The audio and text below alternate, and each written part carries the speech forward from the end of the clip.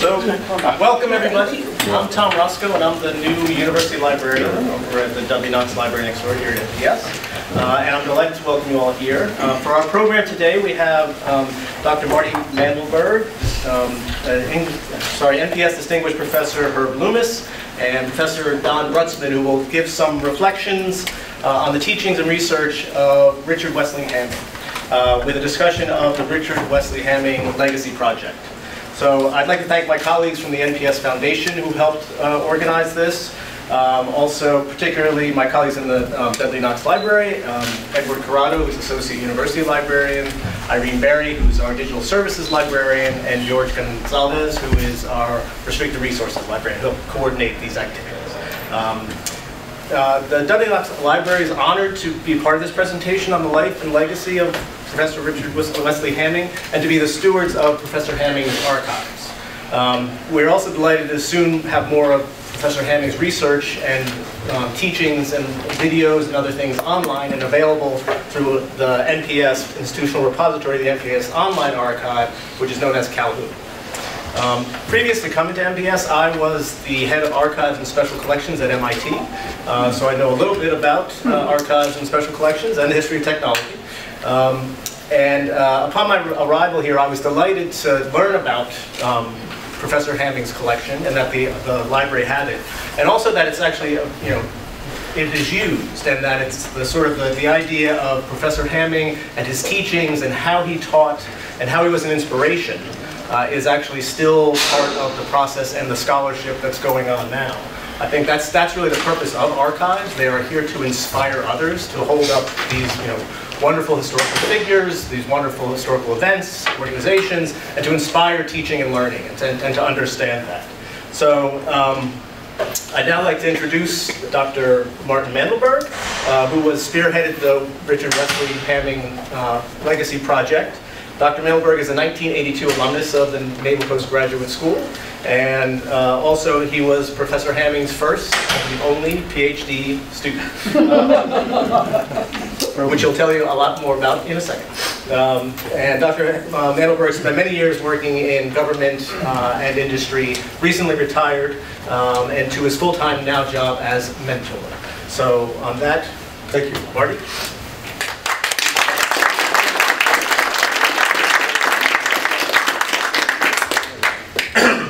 Well, thank you all. It's a pleasure to be back at Monterey. I arrived here in September of 1977 as a 30-year-old Navy GS-12 civilian who the Navy chose to give me a fellowship to finish my PhD. I had been at the Naval War College a couple of years earlier and at the University of Connecticut for my master's in engineering. And I was a design engineer working on some interesting problems in sonar and acoustics and signal processing. And a number of people, including me, thought it would be nice if I got my PhD. So the Navy Laboratory in New London, Connecticut sent me here, and it changed my life. Both the school, the environment, the faculty, the administration, the staff were all focused on excellence. It helped my career, and I had a very fine one. I'm not going to go over my resume, but it's on the internet, as is everything these days. Richard Wesley Hamming. I'm going to, this is the agenda short of what I'm going to do. Why did it come up here and not there? From the beginning and on the screen. I need some AV help up here. It happened again from the screen slideshow. I think I see what it is. Nope. Nope, I'm stuck. PhD in electrical engineering, did you say? Back when I was an electrical engineer, before they made me a manager, things were... When you really need an engineer, you get the writer. You get the writer. This is Carla Orvis Hunt, my editor, writing coach, and good friend. And we were talking about technology. Sidebar, I have time here. When I did my research in signals identification, systems modeling, the UNIVAC 1108 computer had 128 kilobytes of magnetic core memory and 2 megabytes of secondary rotating drum. This Motorola Droid has 128 gigabytes of RAM and 2 terabytes of secondary storage, a factor of 10 to the 6th in 40 years. So thank you, technology, and those who put it together. Had I had this horsepower, I would have finished my dissertation earlier. Thank you. I'd like to acknowledge some special guests. I'm going to talk about the Legacy Project, and in particular, my research findings. I'm going to summarize them. Please come in. I'm going to summarize. Anybody else? We're offering drinks later. Oh, and on that note, when this is all over, I'd like you all to be my guests at the Trident Room, if you wish. I've been 3 years on the, or 30 months on this project. This finishes for me. I'm going to talk about Richard Wesley Hamming, the man, the mathematician, the mentor, and then my legacy for him. And conclude with what Hamming attempted and accomplished. You should be rewarded for what you attempt, because there's things to be learned in failure. Hamming knew that. What contributed to Hamming's success? Why study Hamming? Hamming died 20 years ago. There's a reason to study him and honor him. If he was here today, what would he tell us? And then give some thoughts of my own. As any adjunct professor, we have to add a little bit of our own.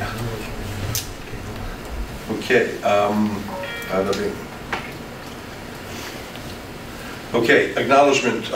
Distinguished Professor Hirsch Loomis, on the front row, was Richard Wesley Hamming's, I will say, best friend for the 22 years that they were both here. And Hirsch, thank you for your support in proceeding with this project. We'll hear a little bit more from him in a moment. Professor Don Brutzman is hiding somewhere. Don there is in the back corner. Navy background. Also has helped a lot. He'll be talking a little bit. Tom Roscoe, who just introduced me, thank you. Eleanor Eulanger, the former head of the Dudley Knox, said, oh, we have a special collection, and there's 8 sealed boxes that no one's been in for 19 years.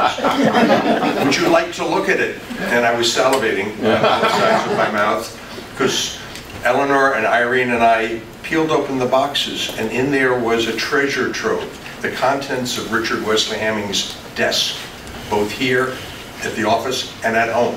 His wife, Wanda, donated it here. His niece, who I'll talk for a moment, Karen Hamming Werner, also contributed to it. So I'm going through these boxes. I felt like Indiana Jones in one of the movies, and I'm opening it up, and I'm glad that a snake didn't come out, but everything else came out. His own personal notes, his copy of his Bell Labs notebook, where he developed error-correcting codes, for which he won the Turing Award. His poetry to his wife. The physical Turing Award I held in my hand. I wasn't supposed to, I know, but it's a gold medal. The Turing, it's the Nobel of Mathematics. The Hamming Award from the IEEE. The Edward Reams Award. Many other certificates and things of a world-class mathematician. That started me on my path, and I'll tell you a little bit more about the path.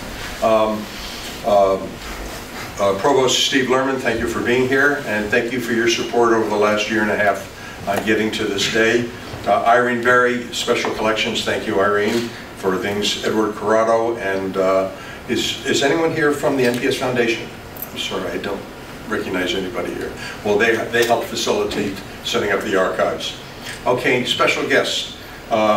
Karen Hamming Werner is the niece of Richard Wesley Hamming, and her husband, Jim Werner, and their family came down from Bellevue, Spokane, Washington. They're in the back row, all waiting for the drinks at the Trident. But they're the only heirs of Richard Wesley Hamming. He had no children.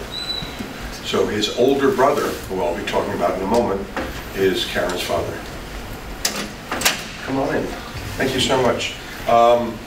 My son, manning the computer, and manning the video, is Edward William O'Keefe, is my son. Carla Orisunda already talked about. Larry Reeves, a good friend up here in the front row with a wild He's wearing the Hamming tie, and we'll talk about why did Hamming wear red plaid. It's a secret you may not know. Hirsch, maybe you could put that in. You know the answer to that. If not, I will. As to why? Why did Richard wear a red coat? Do you have the answer? Not now, when you talk. I'll defer to you. I'll slide it in at a moment from it. And I'll be honest, I never knew. I do. Although he had 3 of them. Actually, I believe he had like more. They were all bespoke jackets made overseas. Is anyone here for the Monterey Institute of Research? Bruce Weaver? Bunch of us, yeah. Okay, we'll talk more about them. Thank you all for coming. Moving ahead. Okay. Richard Hamming was born 1915 in Chicago. Didn't flip. It did. I hate Is it when they do- freezing? What am I doing wrong? Go back to from beginning and then skip ahead. From beginning. Okay, I'm going That's how I to. fixed it.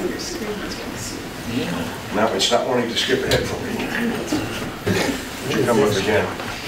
Technology's crazy. And it's my computer too. I should have. That's the funny part. The error correcting algorithm is working furiously. If we have time, I'll tell you whatever. I'll answer questions. I'm just going to hang out close by.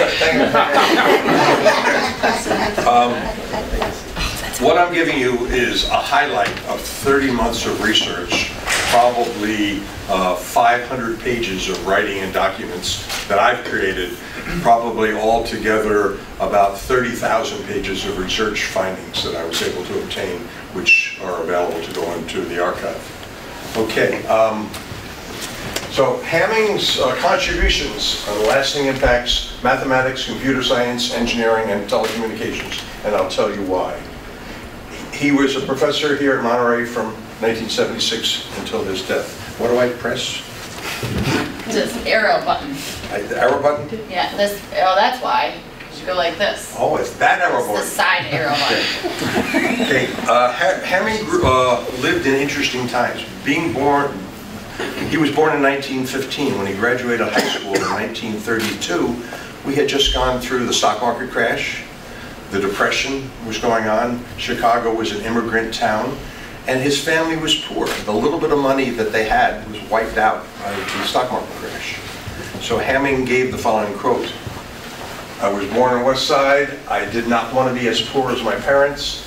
I did not want to be rich, but I wanted reasonable money."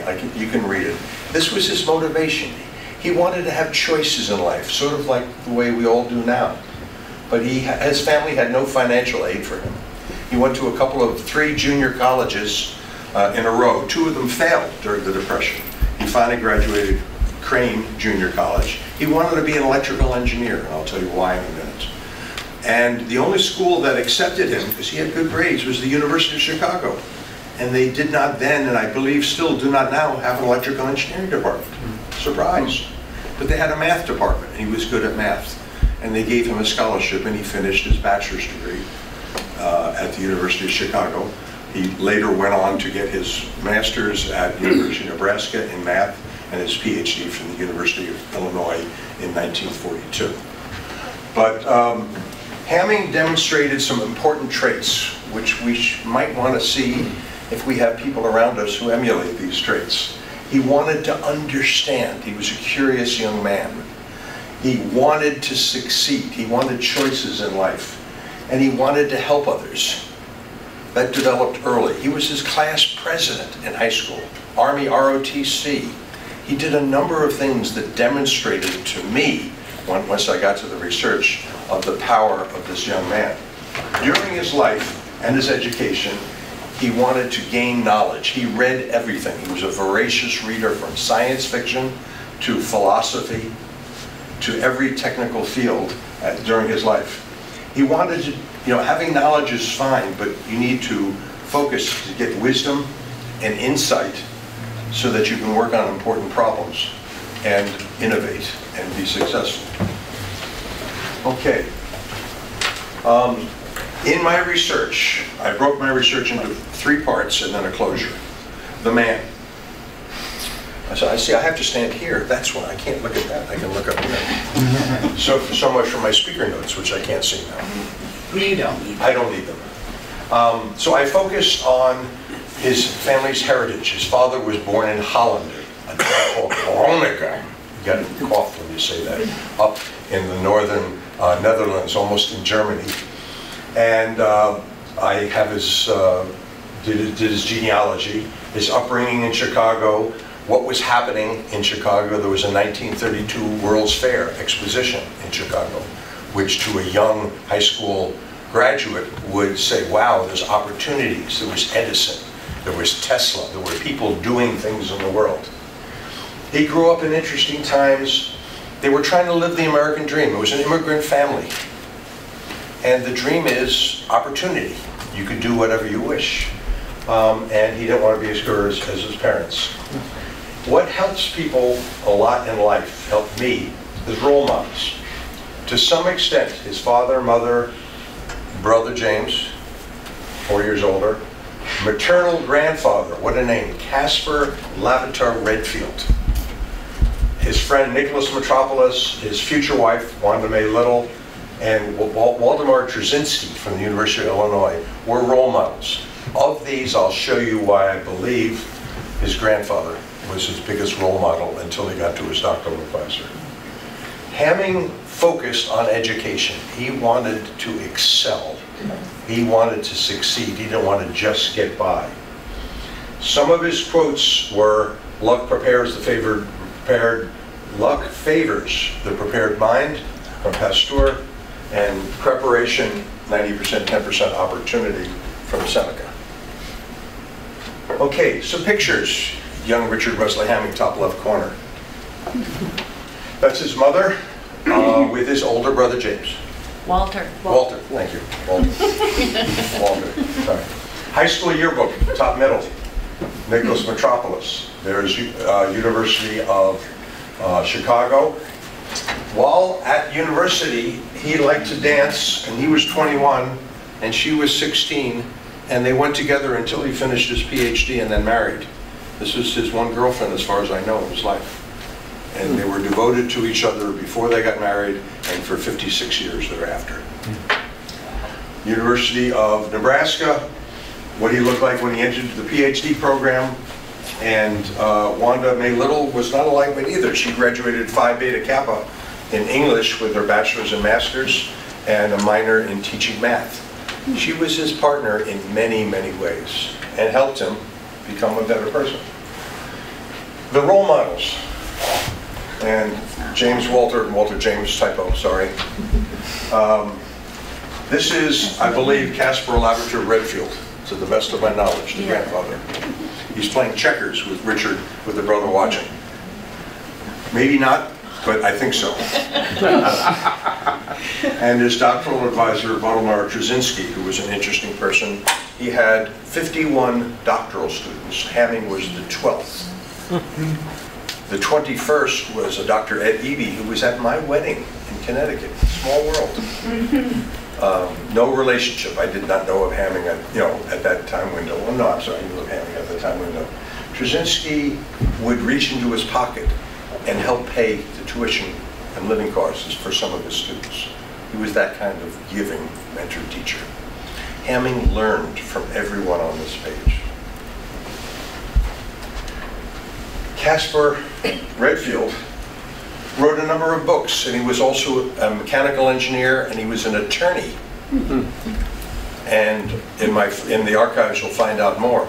He wrote this book in the year that Hamming was done, Great Men and How They're Produced. It's logical to believe that his paternal grandfather, who lived in Chicago nearby, would have taught young Richard Wesley Hamming about how to be a great man and role models. This was a popular thing at the time. Okay, Hamming graduates, goes, teaches college during World War II, had a deferment because he was teaching military students math, and time, good. And he gets a call, which turned out to be from Nick Metropolis. We need you. Oh, where are you, Nick? In the Southwest. I can't tell you where.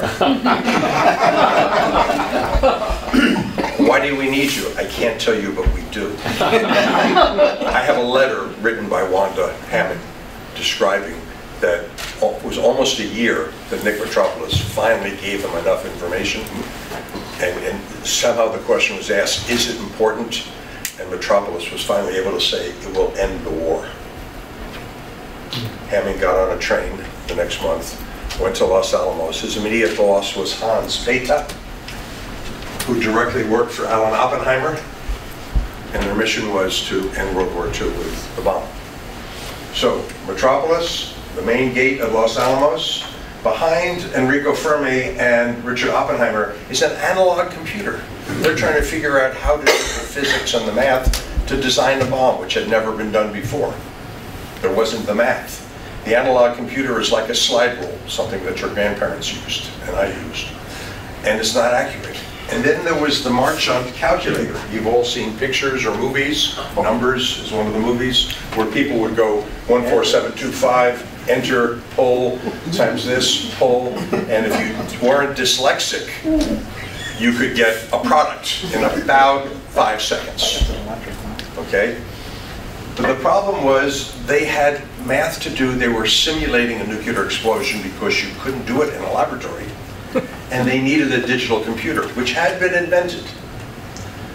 This Model 601 computer took a card image of variable A and variable B next to it, and in a very fast 4.2 seconds would multiply it and print out the card. No paper, no other trail, but by doing successive things with the digital computer, they verified the bomb design. Hamming called himself the computer janitor of science. He worked with Bethe, he worked with Fermi, Teller, Feynman, to try to come up with what we now call computer simulation, numerical methods, to answer the physics questions, what's the right configuration so the bomb works. Imagine if Alamogordo Trinity had not worked, what would have Truman done? What would have happened to the lives of the Americans ready to invade the mainland, Japan? So it was important. Hamming did his part, and my research has a lot more findings. I'm just giving you a high-level summary as we're running the time. So Richard Feynman, probably in my opinion and many others, the best physicist since Einstein, is brilliant. Alamogordo happened on the 16th of July, the Trinity explosion, and those who were there received this lapel pin. Tom, this lapel pin is in your archives. So that's, okay, after 18 months, okay, after the bomb went off, Hamming stayed on and documented this new field called computer simulation, and using numerical methods and solving open-ended problems and doing partial differential equations, which is what his PhD dissertation was in, by the way, but on a digital computer, which relays. This is before ENIAC. This is, you know, most of the computers you may have studied in your history books were after World War II. This is at the end of World War II. So Hamming, because he had done a good job, got invited to come to Bell Labs, and he stayed there 30 years.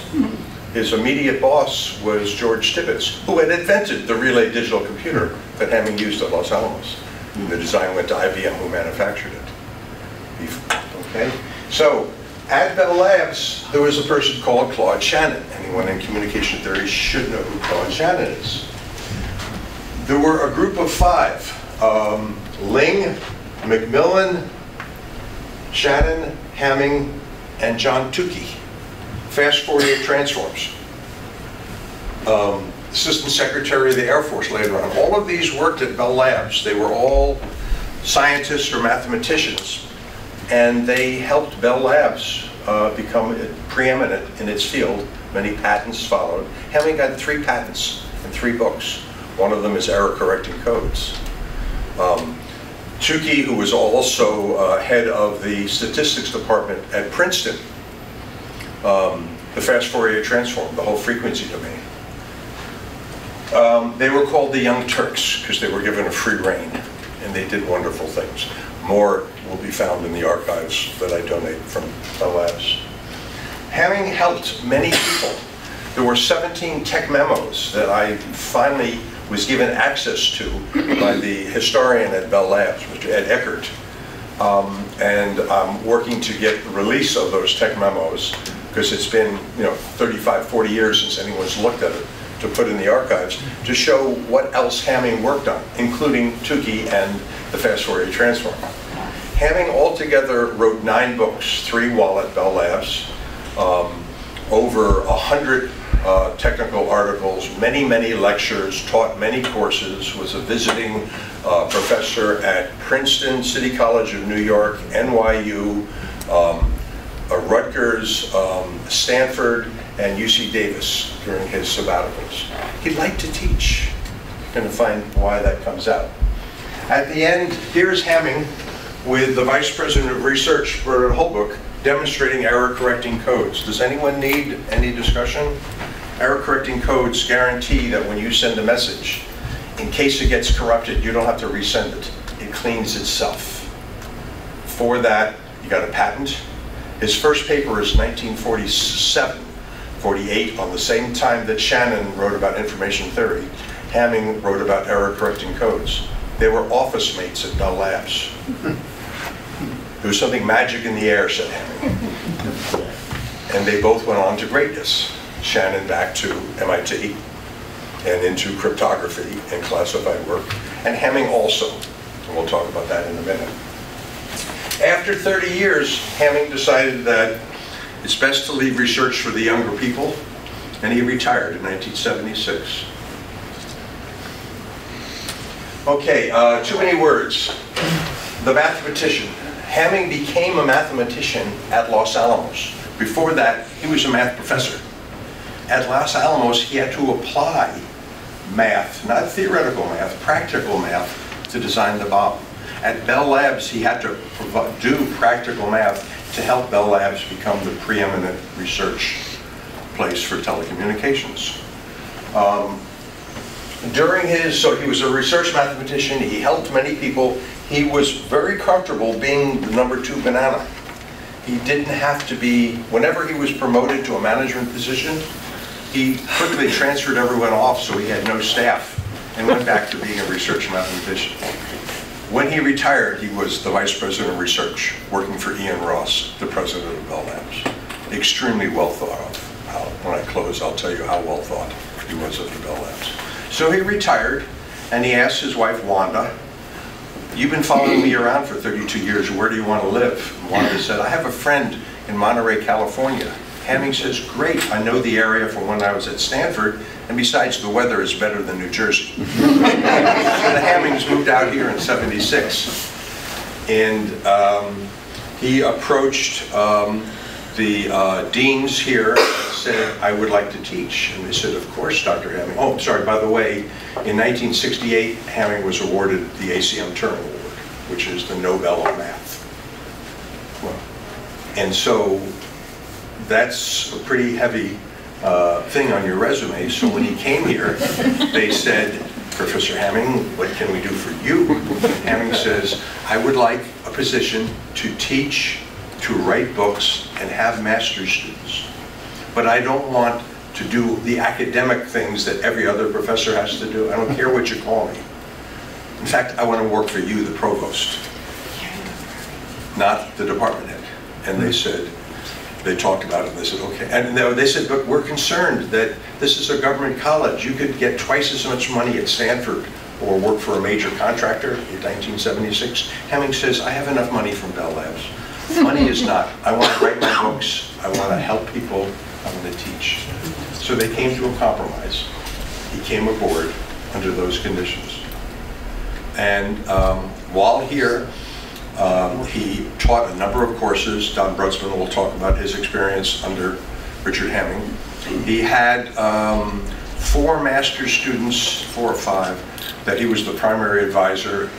4 students, he was the secondary advisor.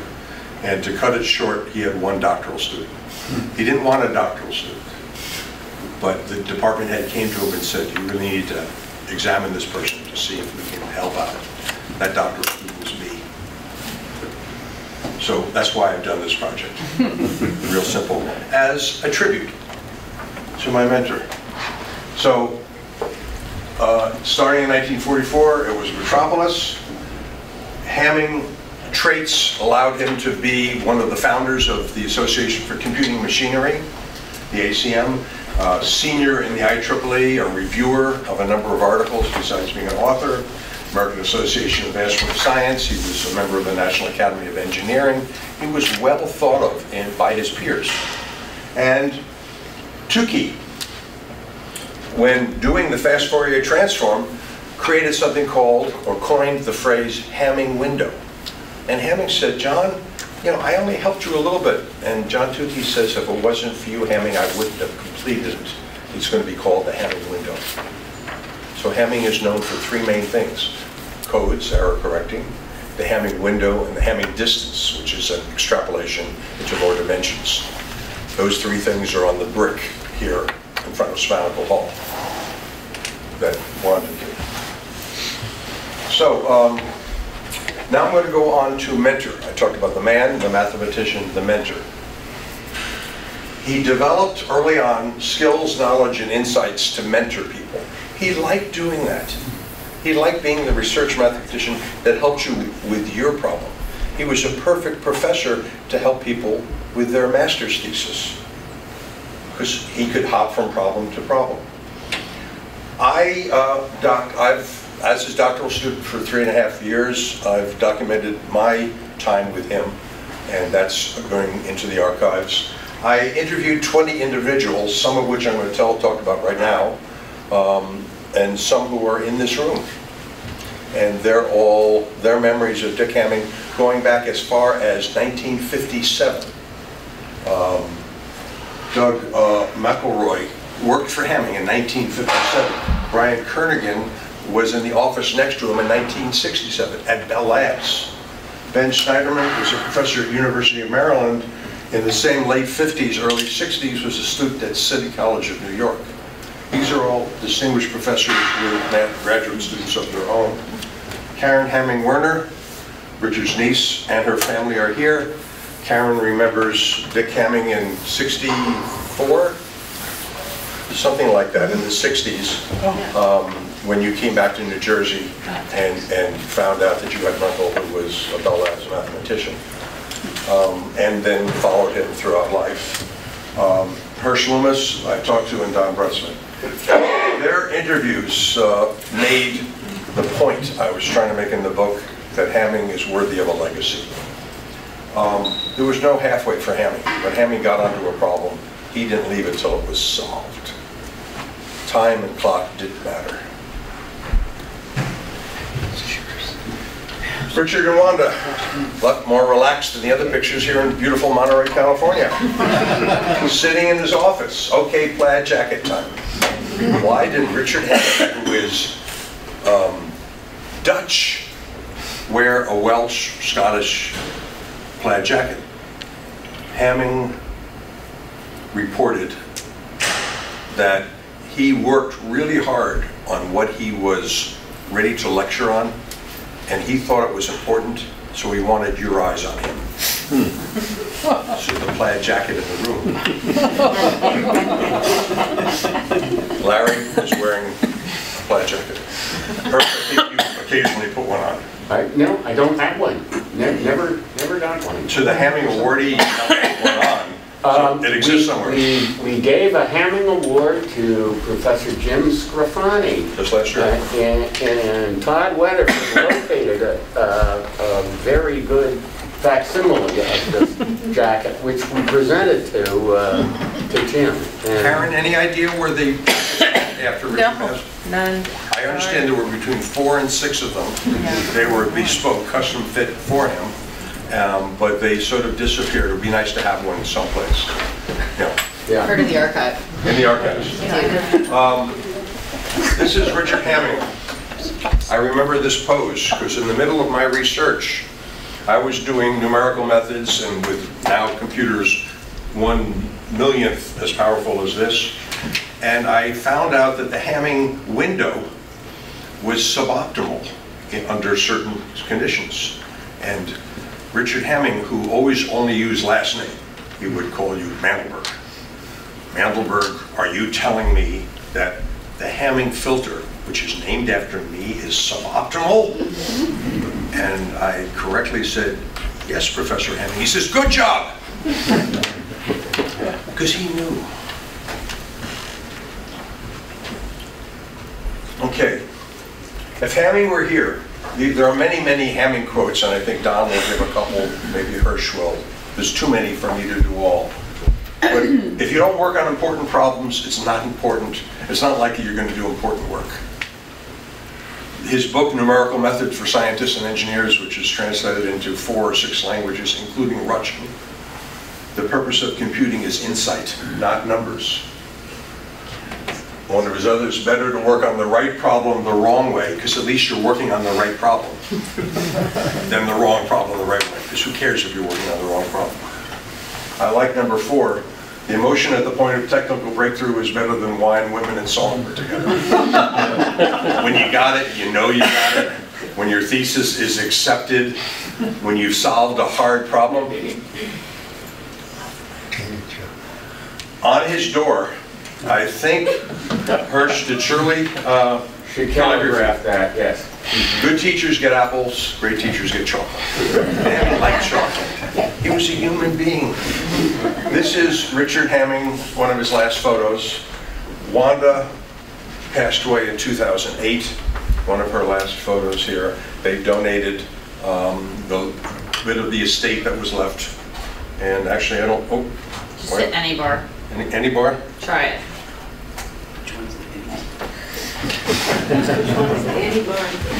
Marty, you're good at Which one bars. is the anti-bar? That's a good question. The OA and OFF key? Okay. Well, I can talk to you about the last, I don't need the last chart. Are you sure? Yeah. Okay, well, you keep talking, I'll try to do it. Okay, thank you. Thank you, boss. My tribute to Richard Wesley Hamming is in a quote that I'd like to say. A person's legacy should not be limited by what they attempt and accomplish, by just what they attempt and accomplish in their lifetime.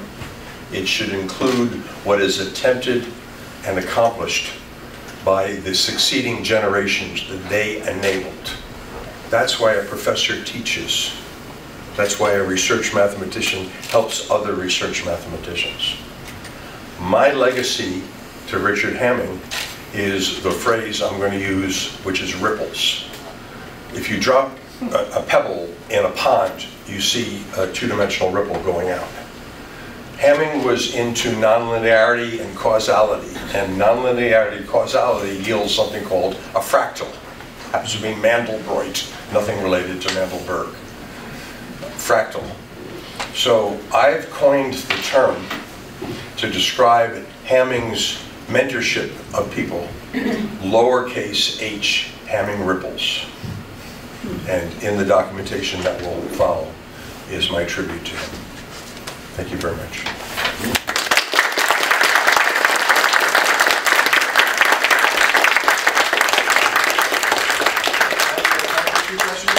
Do you want to pass on to... I'm sorry, Hirsch, please.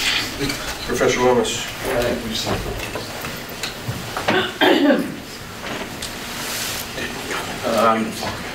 Dick Hamming was a good friend and a valued friend.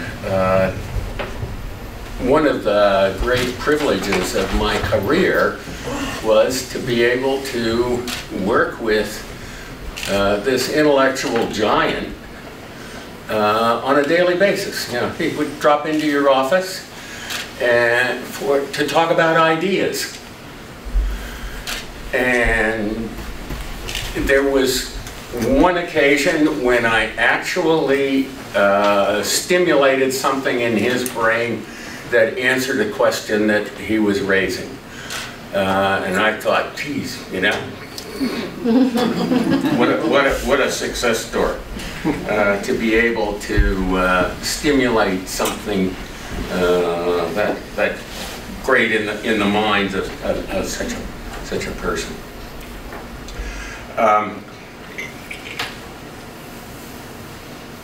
Dick, as I said, wanted to discuss ideas. That was the important thing to him.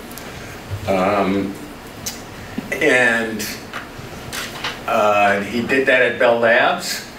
He did that wandering the halls in Spanigle Hall. And he had the open door policy.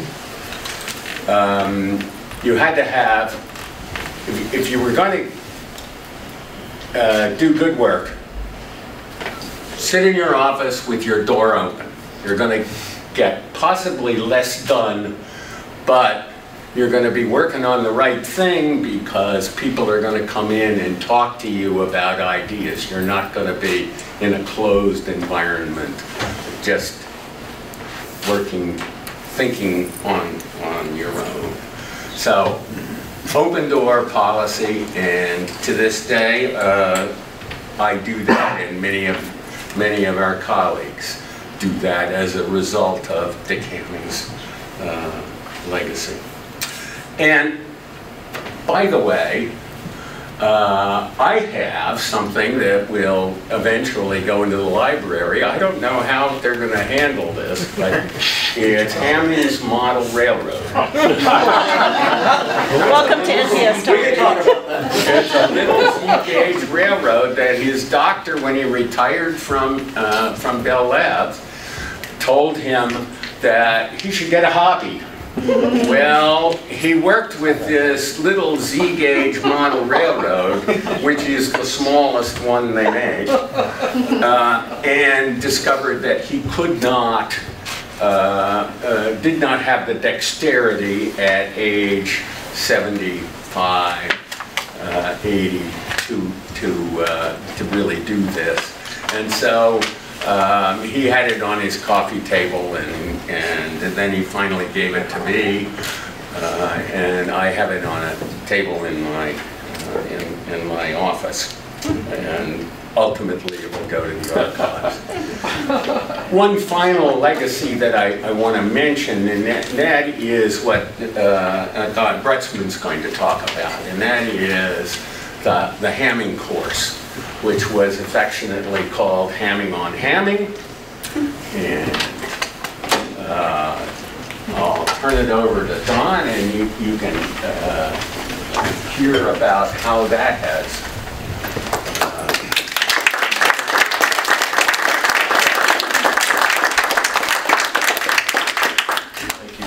Thank you, Marty, for this immense work. It's very important. I first met Richard Hamming as a grad student here, a master's student, and wow, what an experience.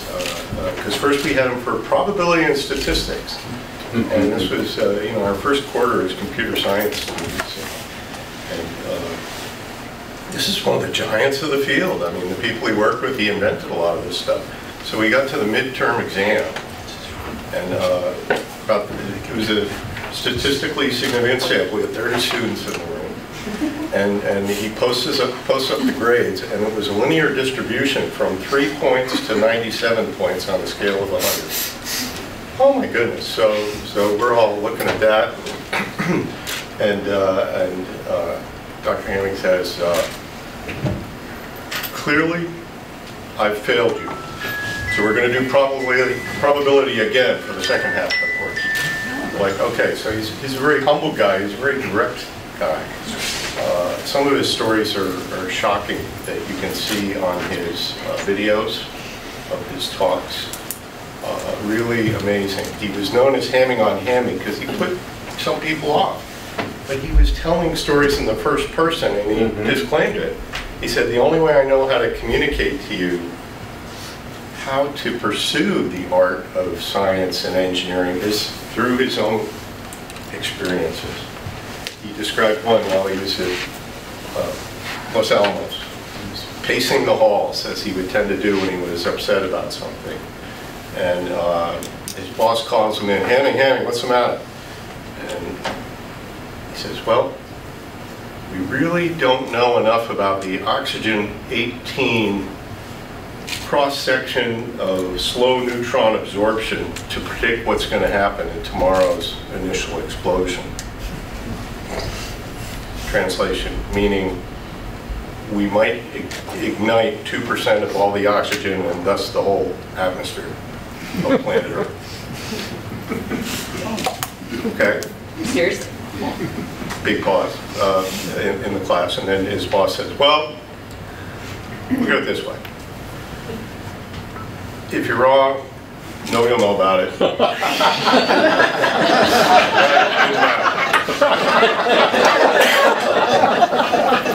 was our second big pause. So we had a designated question asker, our section leader in each class. And finally, he got the, so Dr. Hammond, did you tell your wife? You know, you can imagine our eyes were like saucers by that point, and he said, well, no, but it was very good to wake up the next morning. So he always challenged us. I am very happy to report we're going to show the videos again next quarter. They're online, but we're going to offer it as a course, just as he did.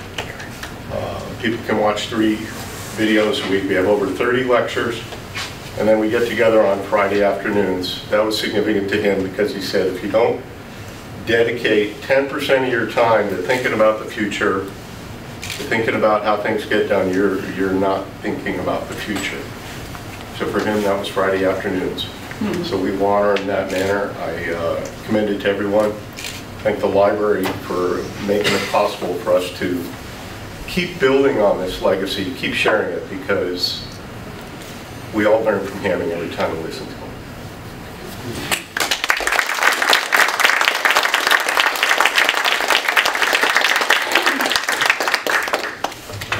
So thank you all, and if I'm sure we have time for questions, or if Marty has a question of himself. I have a comment. And this is sort of about Dick thinking about the future. I gave, years ago, I gave a talk on artificial neural networks before it became a synonym for AI, which is obviously incorrect. And Dick attended that. It was actually a day here at the Navy School. And Dick had to leave early, so he interrupted me before he left, and he said, did I think that artificial neural networks would basically preclude future use of statistics? And I leave that to those people who know about those things to think about that, because that's a really interesting point. And I could talk for an hour or two with a chalkboard about that issue, but it's kind of an interesting thing that we haven't even gotten there yet. But I think he actually saw that that's probably is what's going to happen to statistics. Yeah, that's my Thank you. Good. Just to counter back, in his quote, which is the subtitle of Numerical Methods for Scientists and Engineers, the purpose of computing is insight, not numbers. If all you do is program the computer and get a number, and you don't understand what those numbers mean, you're not really solving a problem. You just have an answer out of this random number generator. You need to understand the formulation. And so if he was here, I think that's what he might say as an answer to from my work. Another question? I don't bite. Professor Reeves. In your close relationship with Dick Hamming, did you ever encounter him any interface with Stanford and Fred Terman? I'm sorry, any interface with Fred Terman at Stanford? At Stanford, while he was there? No. No, I could find nothing. And the interesting thing is, we had on our faculty Fred Terman's son. Right. And they did not have a relationship. There was magic in the air, said Hamming, when he and Claude Shannon worked together. And you have a relationship to Shannon, was on your doctoral committee, yes sir? He was on my doctoral committee. He asked a crucial question in defense that caused me to go and for another couple of weeks and work on it. Well, that was Claude Shannon. And make a better result. That was the same kind of questioning intellect, always asking the right fundamental question, going to the heart of the problem. From my research, that was Shannon, that was Hamming, that was Lane, that was Macmillan, that was Tukey. They were the Young Turks. What a name. I wish I had a gang called the Young Turks. I don't. Yes, sir. Dennis Marr from the Computer Center. I worked for Doug Williams, and unfortunately he was not here to tell this story, but I found it so charming, especially since we're talking about Shannon. Computer Center was a operational unit, so things had to get done, but Hamming would come by and he would chat with Doug Williams. Again, this whole idea of exchanging ideas. Well, at some point, Professor Williams had to, go off and do something else. So he found a surefire way of getting Hamming out of his office. He would just say something along as whatever the topic was. Well, didn't Shannon have some interesting ideas along this line? And Hamming would get less interested and leave. Hamming and Shannon had a love-hate relationship with each other. Hamming was critical of some scientists. He was, in fact, critical of Albert Einstein, if you could imagine that, for staying so long with general relativity. Hamming believed that every 5 to 7 years you need to reinvent yourself and go into a new area because you get dry. He also was a strong believer in books and writing books. And Shannon had not written the book on information theory. There was just a short article in Bell Systems Technical Journal. And Hamming says, for God's sake, Shannon, you have to write this down or people don't know about it. It's as if you didn't do it. Yeah. And Shannon didn't do it. And so Hamming wrote the first book on information theory. And then Shannon came up with his book. A book is a magic thing. It's very important. Another question? Marty, will you tell us how Hamming stepped in, speaking of things, of such things, stepped in and asked you the question, how he actually became your advisor? Well, I'll try to keep this short because it goes 9 pages in my research results. Basically, I had made a tactical error when I came to NPS. I'm in the electrical engineering department. Don Kirk is the department head. And I looked for the professor who had published in the field I was doing, which was systems identification. It's modeling. It's very close to signal processing, just the inverse problem. And so Sidney Parker had published a lot, and by God, he had most successful doctoral students. Sounds like a no-brainer, right? Wrong. They used the wrong metric. He was a theoretician. I'm an experimentalist. He didn't believe in computer simulated programs to prove something. He wanted necessary and conditioned, necessary and sufficient theoretical. So after 4 months, he is in red all over my first 3 chapters of my dissertation. This is not good, you gotta do this. You gotta prove necessary and sufficient conditions that something is true.